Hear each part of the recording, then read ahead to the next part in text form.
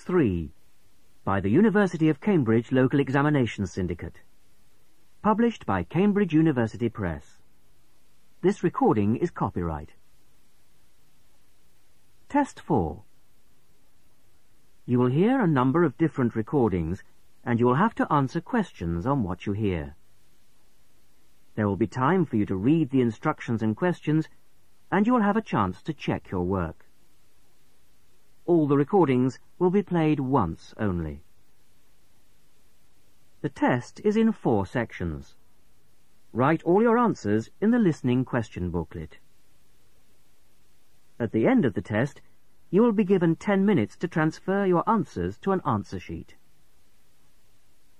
Now turn to Section 1.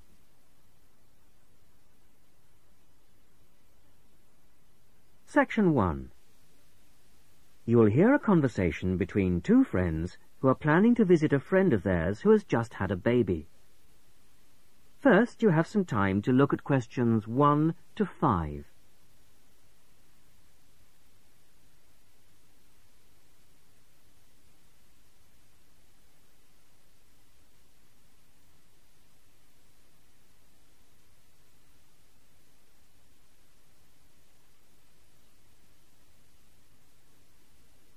You will see that there is an example which has been done for you.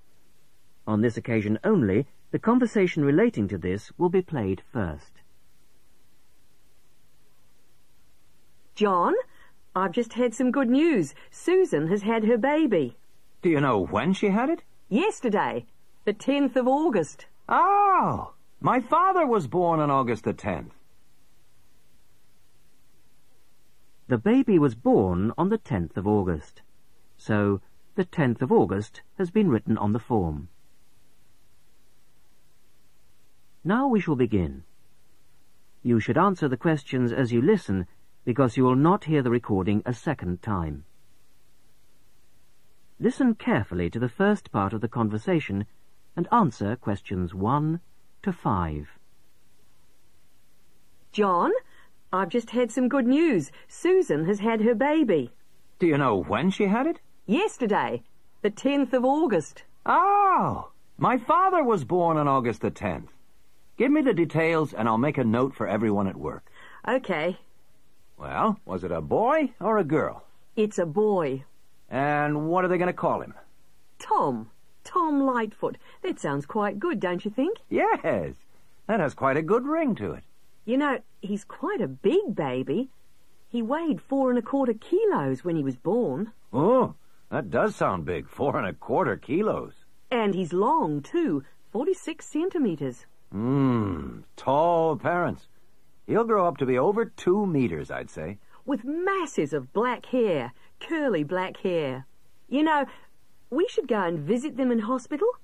What about tomorrow afternoon at around 1 p.m?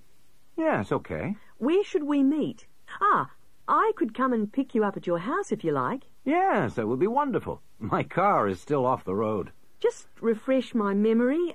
What's the address again? It's 15 Chesterfield Road, Paddington. It's next to the library, isn't it? Not exactly. It's next to a bank. The State Bank, actually. The library is opposite us on the corner. That's right. And there's a garage on the other street corner. I remember now. So you'll pick me up at 1:45, and we'll be there at 1 easily. Before you hear the rest of the conversation, you have some time to look at questions 6 to 10.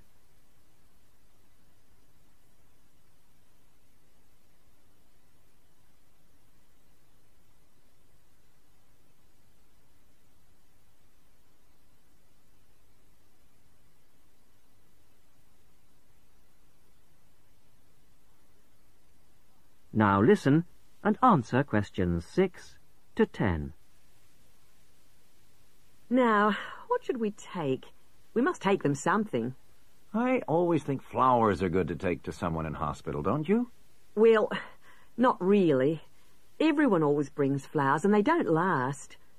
I think it's much better to take a pot plant so she can take it home with her. Yes, but then she has to remember to water it. And what about a big box of chocolates? Okay, chocolates sounds fine. We should get something for the baby, too. What do you think? Yes, you're right. What do you think of something like baby shampoo or talcum powder? Or we could get a little hat or something like that. We don't know the size or the right color, do we? I think we should get something they wouldn't normally buy. What about a soft toy of some sort? Yes, a soft toy. What about a teddy bear? I could get one early tomorrow at the market, and I could probably get the chocolates there, too. Good. So you'll pick me up at 1:45 at my place, and I'll make sure that I've got the presents. You must remember how much you paid for the gifts, so I can pay you back for half. If they're going to be from both of us, I would like to go shares. Okay.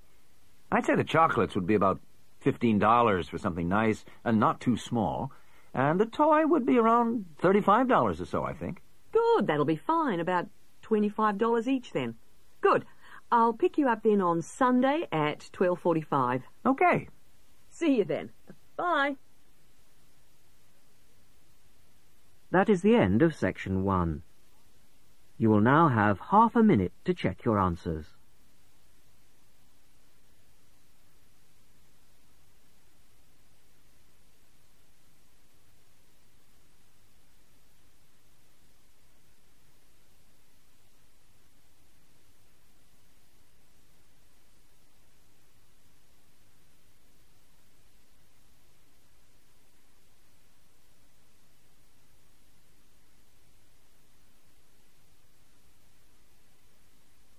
Now turn to section 2.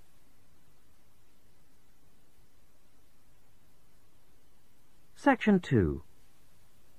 You will hear a popular science radio program. Liz Shearer talks about some new devices for use in the home.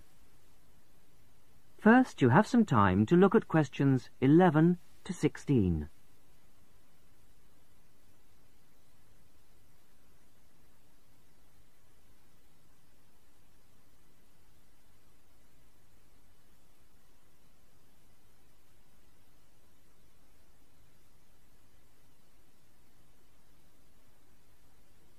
Now listen carefully to the radio program and answer questions 11 to 16. Good evening.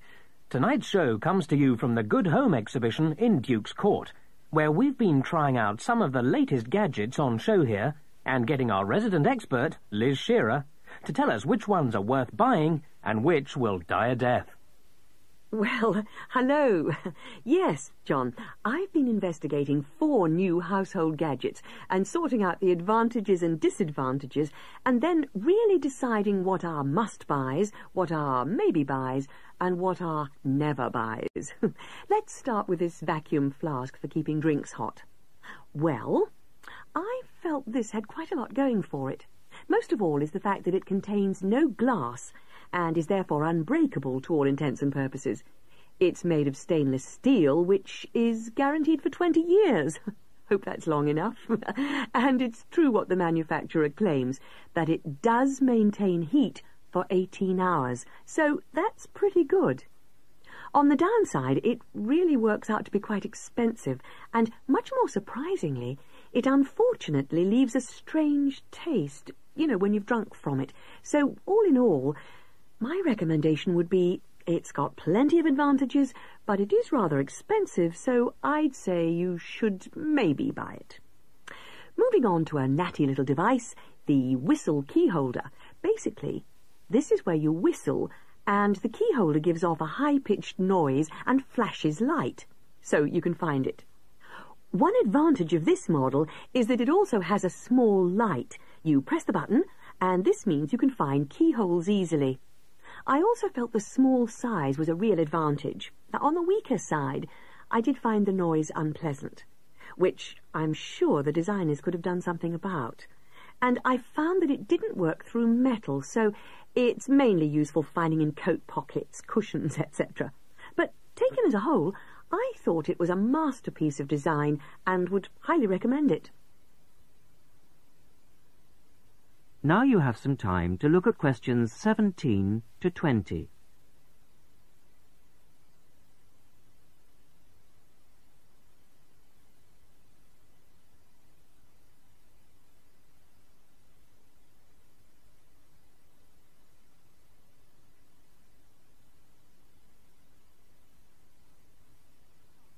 Now listen and answer questions 17 to 20. The third gizmo is called the Army flashlight because it was developed initially for military use. It works by squeezing the handle to generate the power. Its advantages are that it can be used for outside activities and also, and this is one of the surprising features, it does work underwater. My main objection to it, though, was although it did work in these conditions, this model gave off a weak light. So my recommendation, I'm afraid, would have to be to avoid this one. The decoy camera was last on my list. This is a fake video camera which you fix to your wall to scare off burglars. The advantage of this model is something which makes it look very realistic. It's flashing light. On the downside, it was quite difficult to fix to the wall. However, burglary is such a major problem these days that it is worth the effort. So, this gets my strong recommendation. OK, thanks for that, Liz. And now I'd like... That is the end of section 2. You will now have half a minute to check your answers.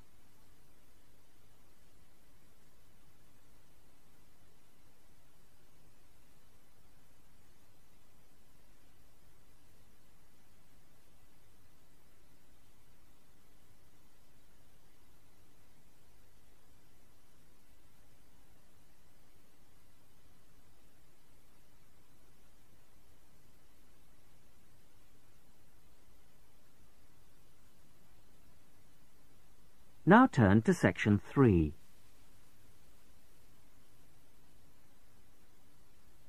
Section 3. Listen to a female student, Amina, talking to her tutor, Dr. Bryson, about her project on local history. Amina has completed a first draft of the project. First, you have some time to look at questions 21 to 26.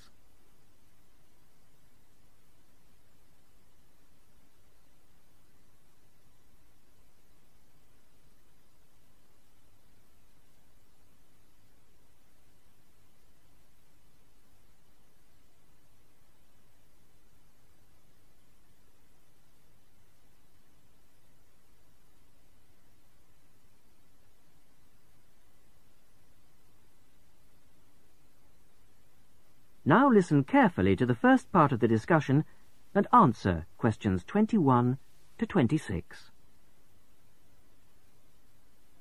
Well, Amina, thanks for letting me have your draft in such good time. Oh, that's all right.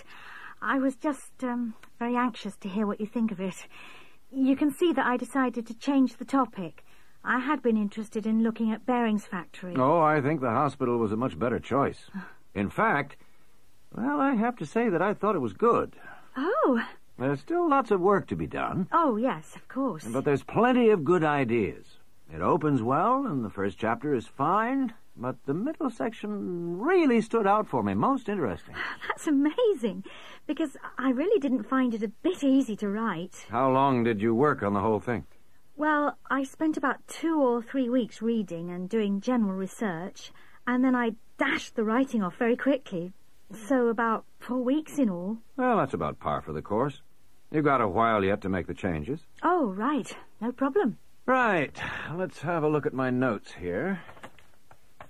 Okay, starting with section headings. The broad divisions are good, but you'll have to redo the actual headings. I've made some suggestions in the margins. Okay, thanks. Now, this information on local housing.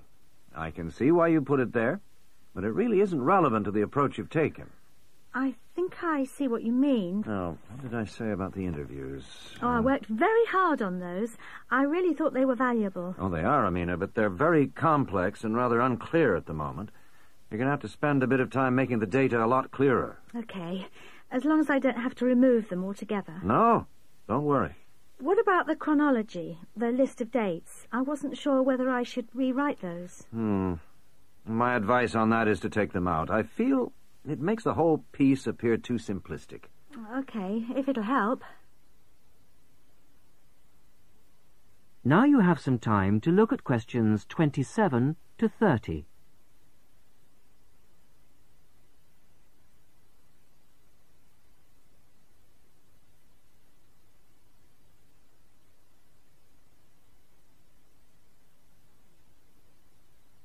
Now listen to the rest of the discussion and answer questions 27 to 30.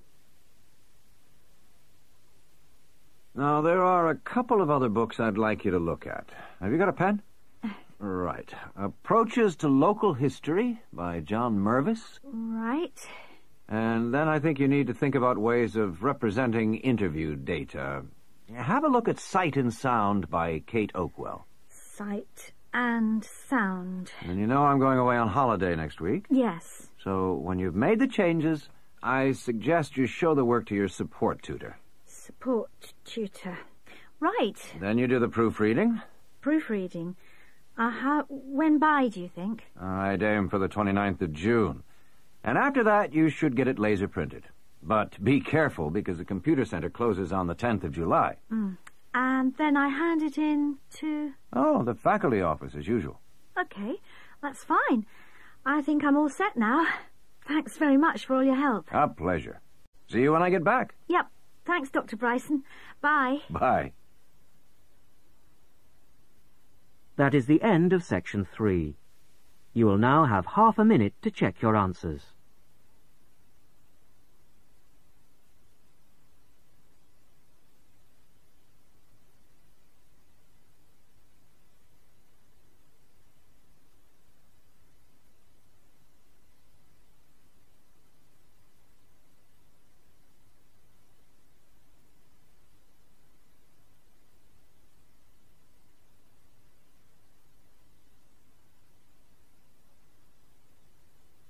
Now turn to section 4.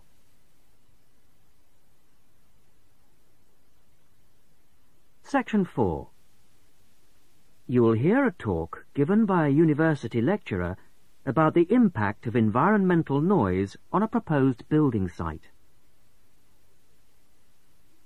Before you hear the talk, you have some time to look at questions 31 to 35.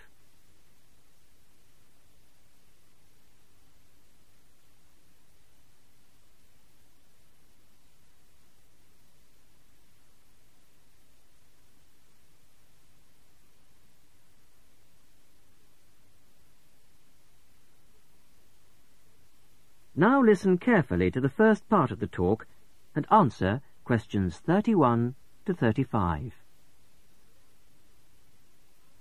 Good afternoon.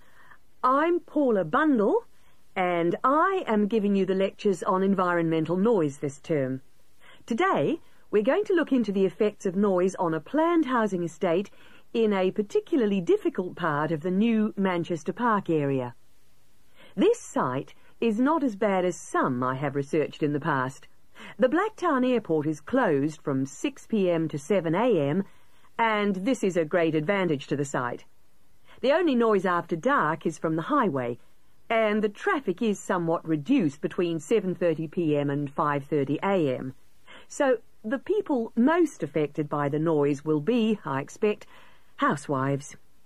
By the time most of the students and workers have arrived back home in the evening during the week, the noise will have abated to a fairly large extent. The weekends are still a problem, of course, but the traffic is certainly reduced on Saturdays to a large extent, and even more so on Sundays. Of course, modifications to houses will be necessary at a site like this, and they come at a significant cost to the developer and home buyer. The modifications I'm about to outline will add about $25,000 to the price of a newly built house. That will still mean a cheaper house than in a less noisy and more desirable area. A bit of background would not go astray. I understand that you are all familiar with the proposed development site at Manchester Park. It's a particularly difficult one in terms of noise, with the highway along the eastern perimeter and the Blacktown Airport not 3 kilometres away to the north. Of course, those nearest the highway will be the worst hit, with heavy traffic noise as well as the noise from the light planes overhead. As you all know, the normal noise threshold for private housing is 55 decibels. At this site, the levels have been recorded as high as 67 decibels. Before the talk continues, you have some time to look at questions 36 to 40.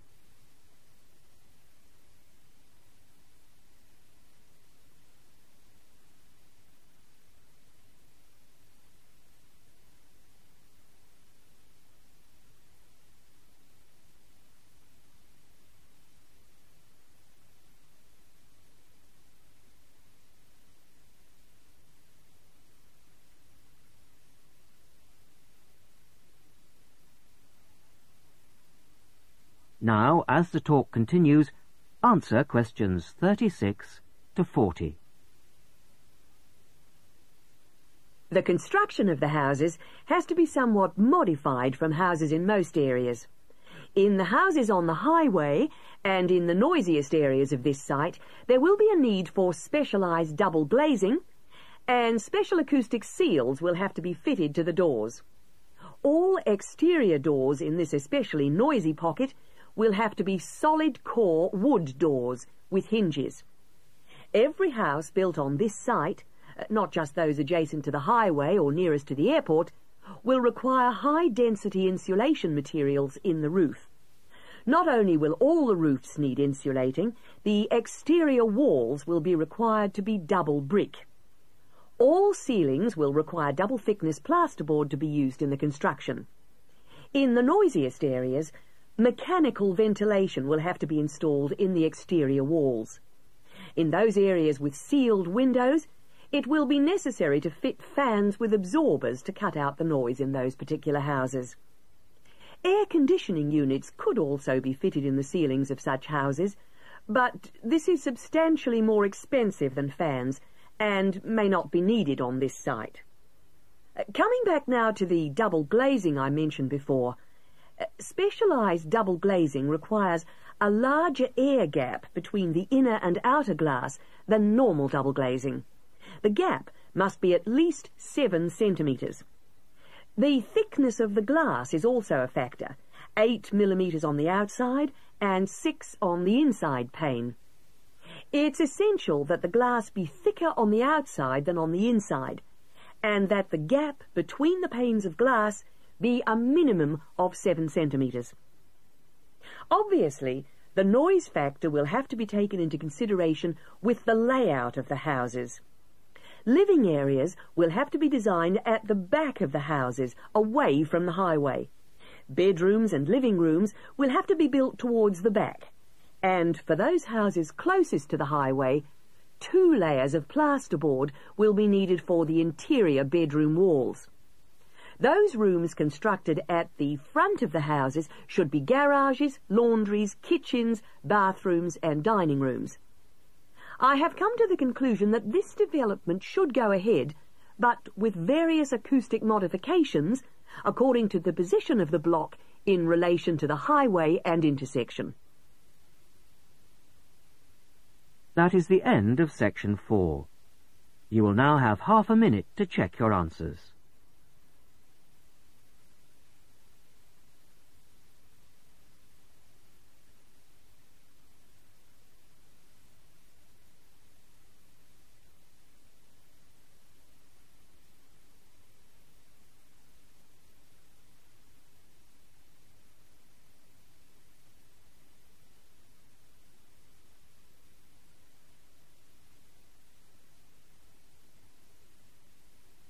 That is the end of the